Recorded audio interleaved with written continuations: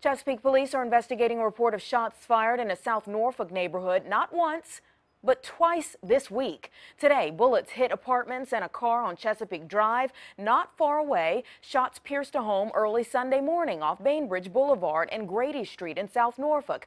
Our Liz Palka brought you this story last night. A woman tells us a bullet tore through her home and got lodged in the ceiling of her teenage son's bedroom. Not far away today, 10 on your side's Erin Kelly spoke to a woman whose car was shot moments after she got out of it.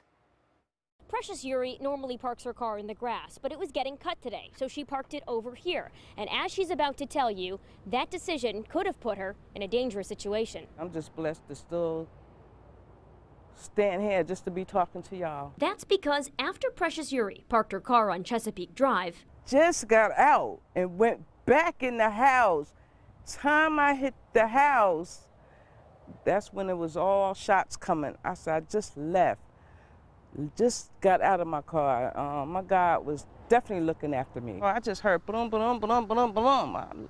So I ducked down on my floor. Eure says it had to have been as many as 10 gunshots. First thing, I came to my door, my car and looked, and I said, oh my God, my car been shot. There in the windshield on the driver's side, a hole through the glass. I was so much in shock, I just bust out crying.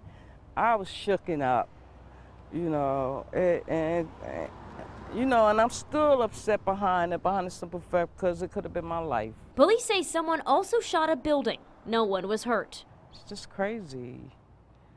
It's just crazy. I just can't believe, you know, you see it on news all the time, but who would think it would happen to you? Police say the building that was hit was unoccupied at the time. They've not released any information about suspects. In Chesapeake, Erin Kelly, 10 on your side.